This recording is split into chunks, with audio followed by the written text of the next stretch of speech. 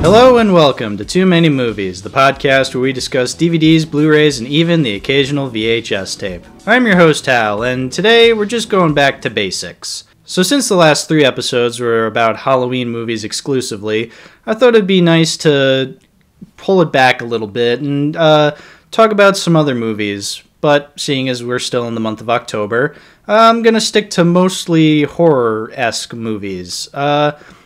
So, like I said, we were talking a lot about Halloween. Let's talk about something that isn't Halloween. Let's talk about a recent horror movie. It's called Bodies, Bodies, and Hey, More Bodies. No, I'm just kidding. It's Bodies to the Third Degree. No. It's Bodies, Bodies, Bodies, the new A24 horror movie that looked terrible, but people were saying was actually pretty good, it turned out. I mean, I still disagree, but hey, it wasn't as bad as maybe the trailers made it out to be. So, I remember for months there was like trailers would play for this movie, and I remember just thinking to myself, oh, it just looks like another one of those terrible modern horror movie, stupid, like just negative adjectives filled my brain every time I saw a trailer for this movie. That's the short of it. And I mean, a lot of people I follow who I like, and a lot of people I just in general seem to really like this movie. They were saying, hey, it's actually pretty good.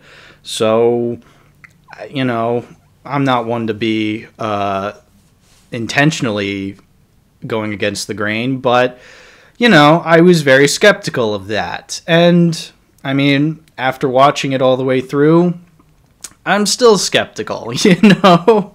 And like I just said, I don't intentionally try to be different, you know? Like, I'm just being honest. And even though a lot of people seem to really like this movie, I'm not one of those people. I just don't see what makes this movie so special. I understand the praise after hearing some of it and after watching it, but I'm still not there. I still just don't see it as anything other than just another horror movie for the pile. You know, there's just nothing here that really impresses me in any way. So let me start with some positives. I mean, it is shot pretty well. I think the cinematography is good.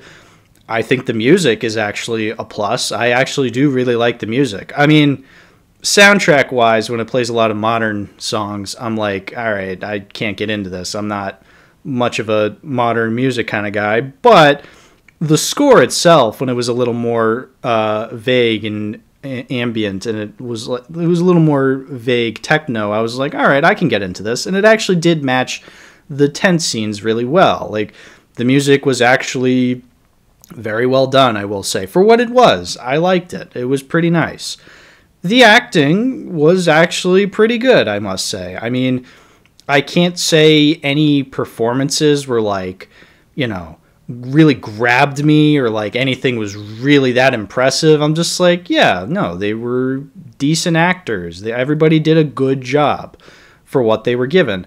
And I think that kind of ties into a criticism I have, and that is, I don't like any of these characters. And I know there's going to be people being like, oh, you're not supposed to. They're all supposed to be, like, moronic assholes to each other. It's like, okay, I don't know. I still don't like them. So the kind of draw to this movie is that it's basically helming itself as, like, a Gen Z horror movie, where it's like, oh, a bunch of Gen Zers or Zoomers or whoever, just a bunch of 20-somethings get together during a hurricane and they just hang out and whatnot in this giant mansion, and they're all just a bunch of snobby rich kids, and one by one they each get killed off while they're playing this game called Bodies, Bodies, Bodies.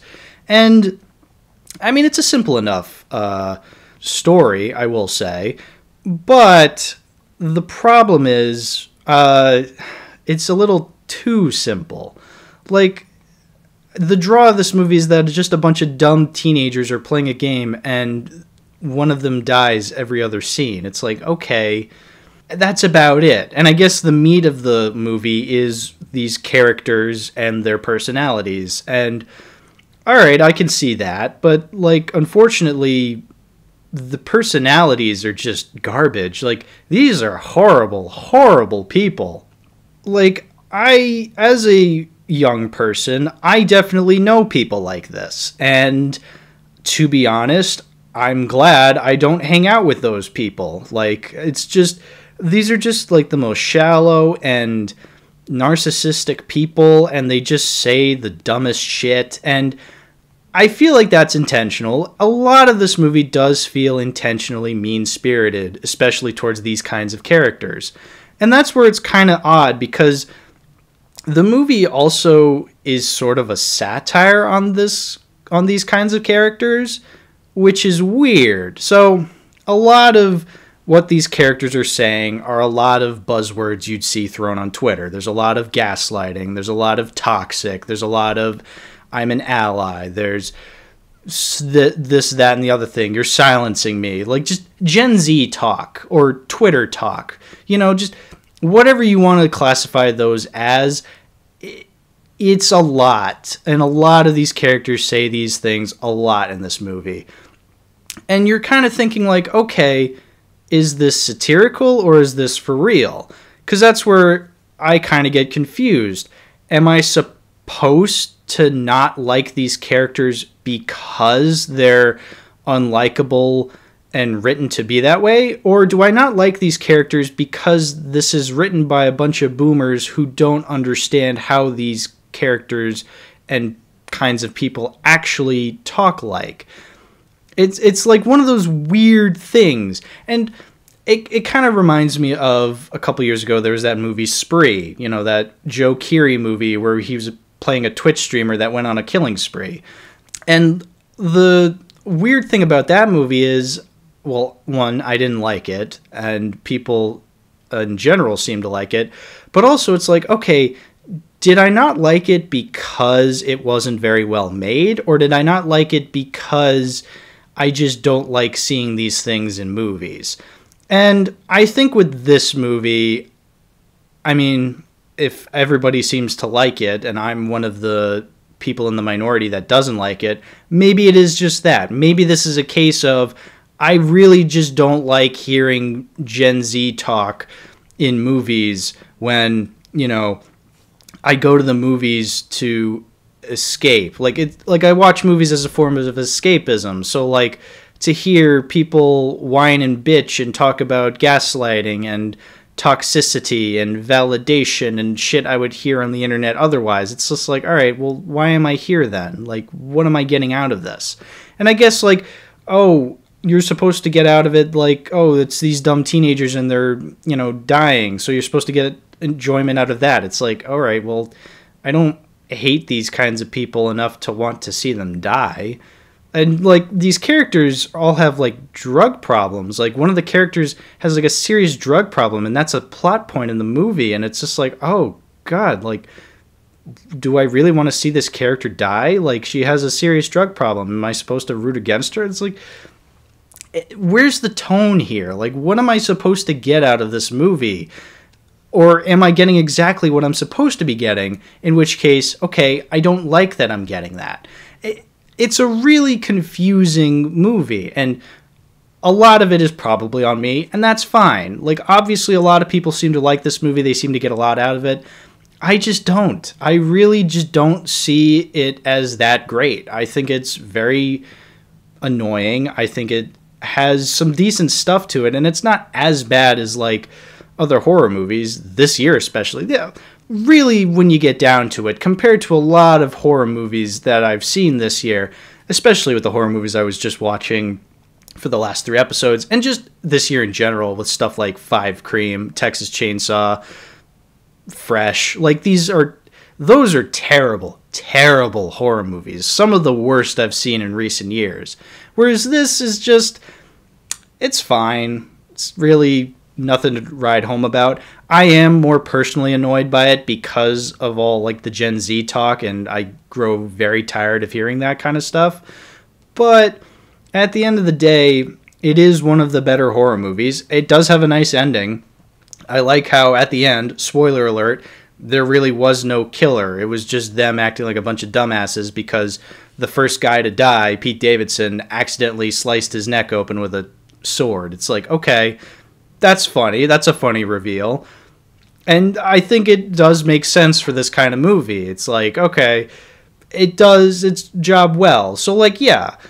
Is it a good movie? I mean, I'm not one to say. I just find it kind of annoying. So, like, I guess from a general standpoint, sure, it does its job well. But from a personal standpoint, I really can't stand this kind of talk in movies. And I'm just confused by what I'm supposed to get out of it. So it's a movie not made for me. This is clearly not something that I was meant to enjoy or watch. So, you know what? That's fine. If you like this movie, awesome. I'm happy for you. I'm glad you like it. I don't. So, if you can't tell, is this a movie worth keeping, worth adding to the collection? Absolutely not. Would I watch it again? Not out of my own volition. I would rather watch a lot of other stuff over this. So if it's ever on TV and I have nothing else to watch, sure, I'll watch it. But, like, honestly, if I could go the rest of my life without ever watching it, yeah, no harm, no foul. All right, that's bodies, bodies, and more bodies. Let's move on to a different horror movie from this year. So before I get into today's DVD, I wanted to just quickly talk about another horror thing from this year, that being the new MCU product, Werewolf by Night. So this has been making the rounds on Letterboxd with people saying it's actually really good. And people are praising it and saying it's actually one of the best things to come out of the MCU in some time. And it's directed by Michael Giacchino, who, I mean, for those of you who don't know, which I can't imagine why you wouldn't, he is a film composer more often than not, and he's made scores for, the Batman, a lot of Pixar, Star Wars, Rogue One. Oh, he did the music for Lightyear? Oh. In any case, he did the score for Incredibles. He's all right in my book. But anyway, as I've been saying, people have been really liking this. And unfortunately, this is another case of I don't get it. I went in with an open mind. So I really expected to like this because unlike Bodies, Bodies, Bodies, like this actually had the making for something I would actually like. It's directed by someone who I greatly respect in the film industry. It's entirely in black and white. It takes place in the MCU, but nary has a thing to do with the rest of the MCU in general. And it's 55 minutes long. Like, that's awesome. Like, and it's about werewolves, and it's horror-based. It's like, okay, this sounds kind of cool. This sounds like it would be a really neat small thing to enjoy from the MCU. As I've been saying forever at this point, I'm not really a fan of the MCU anymore. Like, there's a lot that they do that just pisses me off. Like, so much so that I've just given up on trying to watch everything in the franchise anymore. Like, I still haven't watched Ms. Marvel or She-Hulk at all because why the fuck would I? Like, why would I just hate watch something for hours and hours and hours and get absolutely nothing out of them? It's like, I'm done with the shows, man. I'll stick with the movies. If it confuses me, then so be it. I'd rather be confused than annoyed.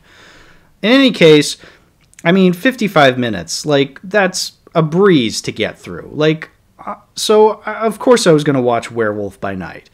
Unfortunately, I'm just not buying it, guys. I really don't see how this is any different from Marvel's usual schlock. Is it the worst? No, absolutely not. It does have its fair share of cool aspects to it. I like that it's in black and white. I like how it's trying to be like, it's trying to present itself as a monster movie from the 40s. So I like that extra detail. Unfortunately, it's not shot like a monster movie from the 40s. Like, it's still shot like a Marvel product. It has, like, the sweeping camera. It has the overabundance of CGI. Yes, it uses sets and some practical effects, but overall, there is a lot of CGI going into this, okay?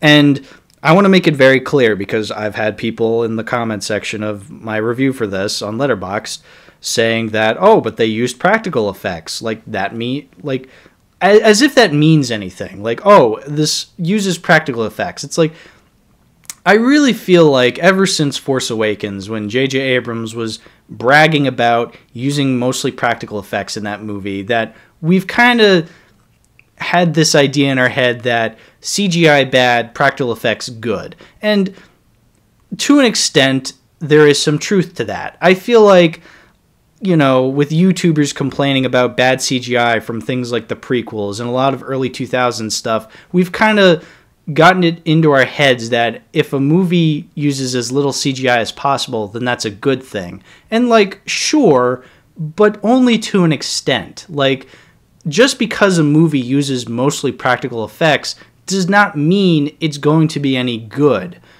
Rise of Skywalker uses a lot of practical effects.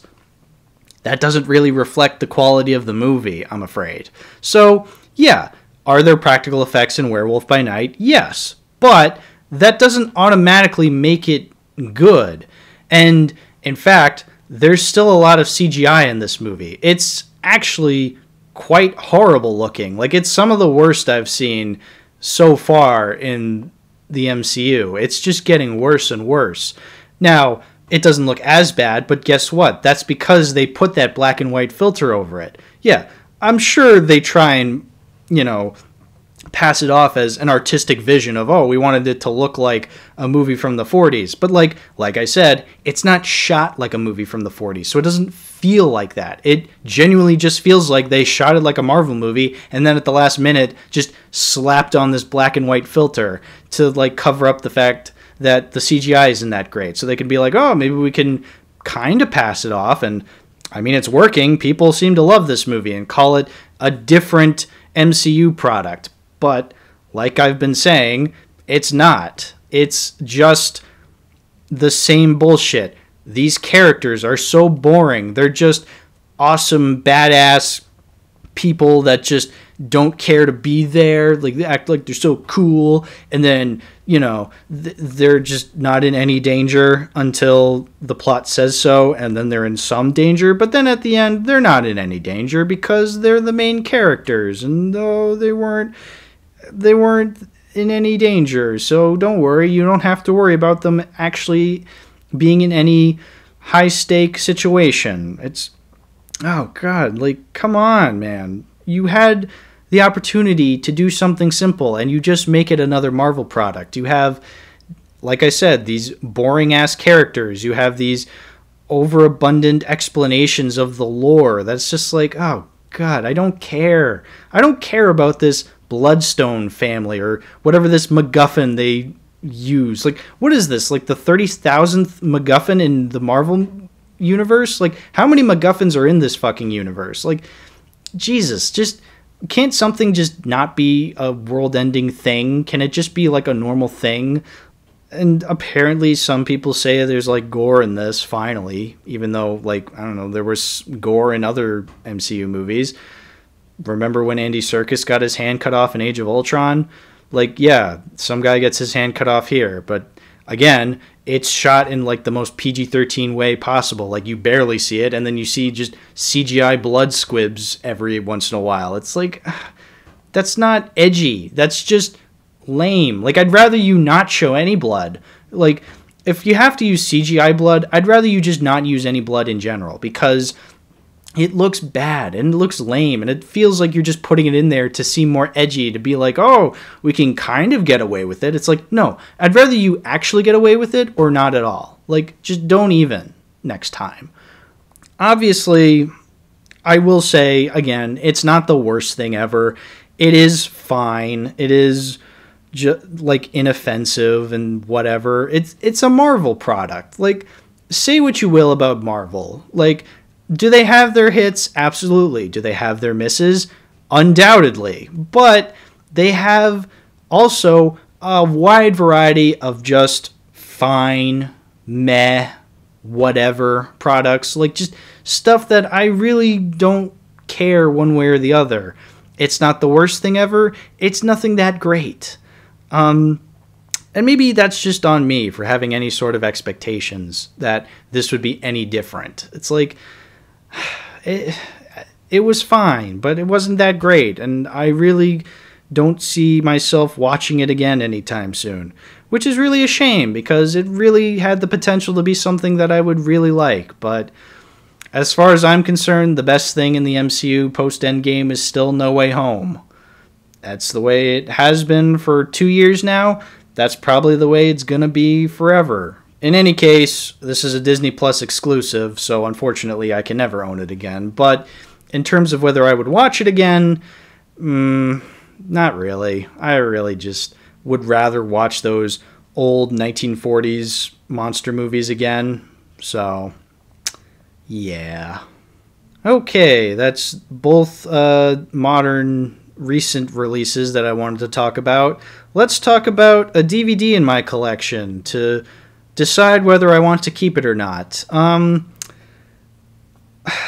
Unfortunately, it's another disappointment. This is a whole episode of just disappointments, and really that's on me for having any sort of expectations. But I really wanted to like this movie, or I really wanted to laugh at this movie. So this is a movie called Frankenfish, and it's, as the cover suggests, it says, from the director of Spawn.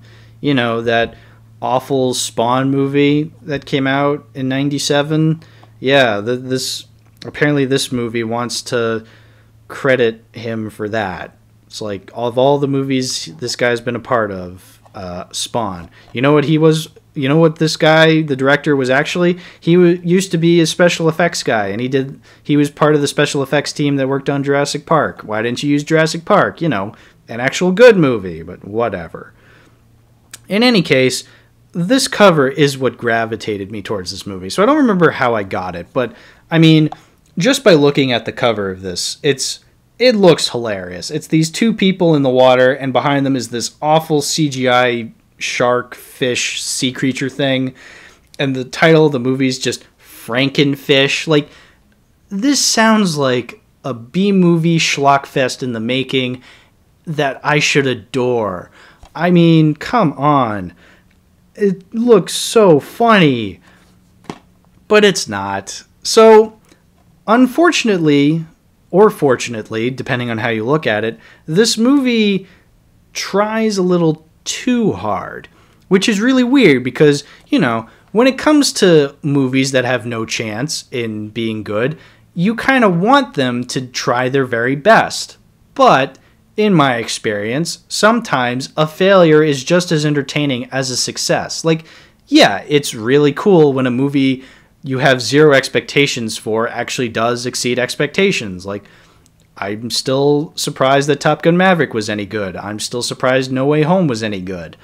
Frankenfish, I'm surprised tried a little, but unfortunately, like, I would have rather it not try. I wanted it to fail. I wanted it to be funny. Like, that's what I want. Like, I want something like Halloween 5 or Halloween Resurrection. Like, I want something to be such a gigantic failure, it's funny.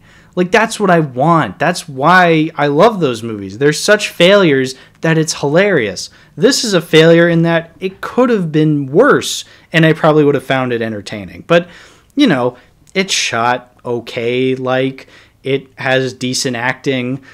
Sometimes there's a really cool idea. It's like, all right, but where's the funny? Like, I want the funny. Like, this movie just takes itself a little too seriously, so then I'm left thinking, like, all right, there's nothing for me to chew on here. Like, there's no funny. It's just a boring movie at that point. So, basically, it's in the swamps of Nolans, or Louisiana, or however they say it down there. I don't know. I'm not from the South. In any case, there's a bunch of killings, and they send in this guy to go investigate it. and they find out that it's a killer genetically infused fish, or fishes. There's like 2 of them, I guess. I don't know. In any case, hijinks ensue. There's a group of people. They're trapped on houseboats. They're trying to fight off these monsters, and it's fine. Like, that's honestly the most disappointing aspect. It's like, I wanted this to be funny. I wanted bad acting. I wanted worse special effects. The special effects were bad, but they could have been worse, man. They could have been hilariously worse. It's just... I mean, again, there are some funny parts. There's a part where a guy shoots a fish in the head, and then he shoots like the giant fish in the head. He rips out its heart. He cooks the heart, and then he eats it. And then the other fish jumps on and eats that guy. It's like, okay, that's kind of funny. There's a scene where there's this stoner guy, and he's looking into the water. He's like, hey, I think I see something. And then he gets his entire head chopped off. It's like, okay, like, that's kind of funny. I will say the part that shocked me the most was one of the main characters gets their head blown off. So there's a scene. So, like, one of the main characters is this woman. She's like a wildlife researcher or whatever. I don't even remember what she does. She's some scientist lady, whatever. In any case, she's like trying to formulate a plan, and in the background, because the other guy got eaten by the giant fish, he left the grill on, his houseboat is like sinking and catching on fire, and he dropped his gun, and it's near this like hot fire. And so the scientist lady, as she's trying to formulate a plan, she starts explaining something, and the fire causes the gun to go off, and it completely shoots her and blows off an entire side of her face. And then she's dead. It's like, holy shit. Like, I thought you were one of the 2 main characters, but no, you just die off like that. It's like, it really caught me off guard. I'm like, holy shit. But it's like, I wanted more of that. More shockingly hilarious moments like that. But there weren't any. It was just kind of standard. It was very, very standard. And that, to me, again, is really disappointing.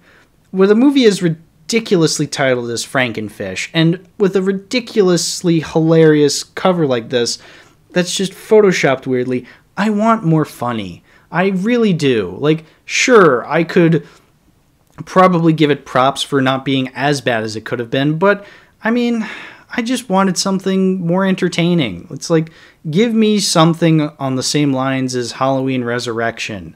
Give me something on the same lines as, I don't know, countless fucking Wheel Night movies that I've watched over the year. It's like, or just, in general, just funny bad movies in general. Just give me something along those lines. Something like Little Italy, Bud the Chud, just wacky movies. But no, this decided to play it safe, and I'm afraid that just won't fly, in my opinion. I really wanted to like this. I really wanted it to be hilariously bad. I really wanted it to be a fine addition to my collection, but it just wasn't that. It disappointed me in that it was too good, or trying too hard. So, unfortunately, Frankenfish will not be joining the ranks of my so bad it's good collection, nor will it be joining the ranks of my collection in general. So, goodbye, Frankenfish. Alright, I'd say that about does it. Thank you all for watching. Thank you all for listening. Thanks for just listening to this episode of Disappointments. I'm sorry that this was what the episode turned into. I really would have liked to have talked about movies I was excited about, but, you know, unfortunately, I just chose the worst movies to talk about, coming back from a huge marathon like the Halloween marathon was. I mean, I still got some movies up my sleeves I want to talk about. In fact, hopefully, next episode is a big one that I won't reveal anything. I just want you to know that it's going to be on movies I actually do enjoy. So be on the lookout for that. And yeah, that's it for this episode. So I'll see you all next time. Bye.